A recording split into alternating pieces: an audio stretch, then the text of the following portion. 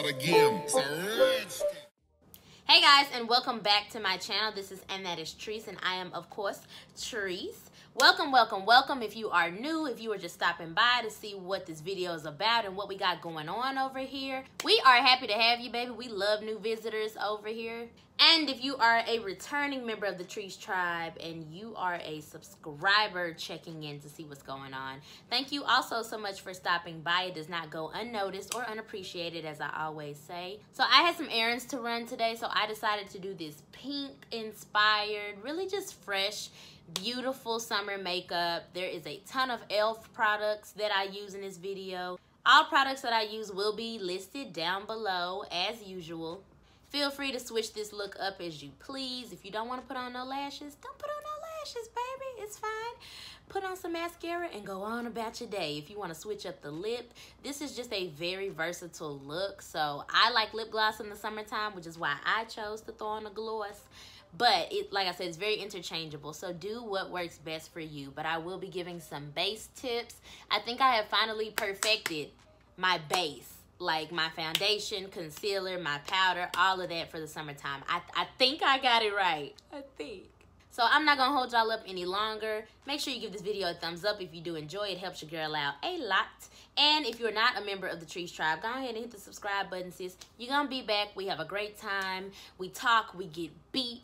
All of that, so you don't want to miss out. I also have a video up of a review on this wig if you are interested in that, with links included, so check that out as well. If you want to see how to get this pretty summer, perfect, appropriate, gorgeous look, then just keep on watching.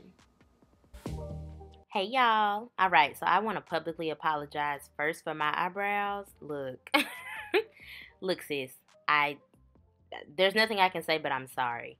But I am priming my eyelids with the e.l.f. 16-Hour Camo Concealer. I'll have the color down below. I think this is Tan Sand, but I'm just blending that out with this fluffy brush. This is going to be the base for our quote-quote shadow. So now going into the James Charles palette, I'm taking that light cream shade and placing that all over my lid, or really on the part of my mobile lid, the lower half. I'm not going too high in my crease. But I am just packing that on and then buffing it out with this other brush. Then I'm going to go into this e.l.f. bronzer. This is the Primer Infused bronzer. And I am placing that in my crease on the outer corner. So I love doing this because it looks like you tried, but you didn't do too much, right? So for a summer look, you really want to be kind of bronzy and glowy. Now you can do shadow, of course, if you like some pretty colors, some neons. Go for it, honey. I am not the one to tell you which colors to do. I'm just here to show you what I do. So, bronzer can be a really good idea if you don't want to do shadow. You want to keep it neutral, keep it mute, keep it cute. So I just place that all in my crease, and more so on the outer corner, a little bit towards the center. Then I just replace any of that light shade that maybe got lost when blending to keep the color. And then you just want to buff all of that out with a fluffy brush. Now I'm going into the e.l.f. liquid liner. I believe this is in Extreme Black, Jet Black. Honey, it's black and it dries matte. So I am starting in the middle of my eye and taking my wing upward. So doing this creates a wing that lifts your eyes. And I'll probably end up doing a video on how to lift the eyes. But for now, this is what I'm doing. I didn't take it all the way to the inner corner. Normally I do, and I figured out I don't like that look as much. So when you start in the middle and take it upwards, it gives you a better look, especially if you have bigger eyes like I do. Honey, it's like a lift. I mean, you look brighter, you look more awake. So we're just creating a wing, not too dramatic, but just enough in my opinion. Of course, do as you'd like. If you want to be bold, honey, be bold. It's summertime. Let it out. Okay, but for me, it's going to be a medium wing. So now I'm just taking these lashes. I'm not even going to lie to y'all. I don't remember which ones these are.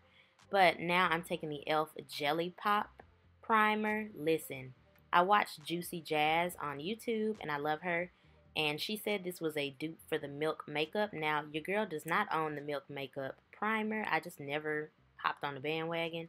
But this, okay, this though, for your base, ma'am. And I have oily combo skin. Perfection. So now I'm going in with my Revlon Colorstay foundation in the color 400 Caramel, and I'm just buffing that in with this Wet n Wild flat brush. Now listen, while I'm blending, I'm going to go back to that primer. It is the business. I wore it all day. Makeup did not slide. I had to put on a mask at one point. No transfer. And that's why I put the foundation right on top of that. I didn't set it with powder because it is sticky enough to keep your makeup on literally all day through heat, sun, sweat, all of that. My goodness, that primer is for me, honey. And it smells like watermelon, so it gives you that summer vibe, but it's not overwhelming and it doesn't irritate the skin because I have really sensitive skin as well. So, yeah, that primer, everything. So now I'm going in with this HD Corrector by Black Radiance. Color will be below. Placing that in all the areas that I normally highlight my face. So under my eyes, forehead, and my chin. And then I'm going back with that e.l.f. concealer we used in the beginning, that 16-hour camo. And I'm placing that on top. And we're just going to buff that out with one of these brushes from BH Cosmetics. So all of these products are really good for the summertime because it's a mix of hydrating and matte. When you're putting too many matte products on your face and you're oily, it almost creates more oil, which we don't want because then you look slick by the end of the day. So if you do a good mix of moisture and matte, that's how you get it to last. So for me, I kind of take hydrating setting sprays or primers and then I use matte products on top. So now I'm going back into that bronzer and I'm just setting areas on my face like I would do with my black opal powder I normally use. But I just tried something new with the bronzer and it worked out because that bronzer is like my color. So now I'm going in with this Black Radiance powder and I'm just patting that in under my eyes with this brush. Again, if you use too much powder sometimes, that's how you end up getting very oily. It does not take a lot. I can tend to pack it on sometimes, but I've noticed that when I use maybe a little less and just take my time and focus it better, it lasts longer and you don't end up looking cakey. So I'm placing that in all the areas I put down concealer, and then I'm taking the Morphe Banana Deep Setting Powder and doing the same thing. Same areas, same set, just two different powders to really just kind of lock everything in. Then I'm just going down the bridge of my nose with this dusty sponge, don't mind. And then back into that bronzer. That bronzer has really been the star of the show. So I'm using that to kind of just create the base for my contour, warm everything up, and then I'm going to go into the James Charles palette with that brown.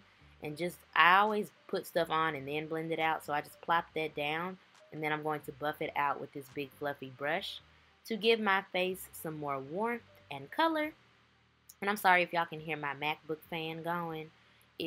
As soon as I start doing a voiceover, that fan wants to be on 100. So my apologies for the noise if you can hear it. Now this is where I kind of messed up. I should have used a different brush for my nose contour because it got a little muddy, but it's fine. We're going to blend it out. So I'm going underneath my contour / bronze with some powder. And then I'm going back into that bronzer and using that to create a shadow under our eyes just to tie everything in together. Like I said, we really didn't use too much shadow. So that was perfection. Now I'm taking this Falsies mascara. I think this is by Maybelline. I always get mascara by Maybelline. But I'm blending my lashes with the false ones. And then I'm going to create some lower lashes. But kudos to my lashes. They have been doing what they needed to do all along, growing. My top ones and my bottom ones. So you can really see them pop when I put on some mascara. And I'm lit about it. I'm excited. So just define your lower lashes, and you can put something in your waterline if you'd like, but I did not on this particular day. Now we're just going to buff everything out with a big fluffy brush to kind of make sure no powder is just kind of sitting where it doesn't need to sit.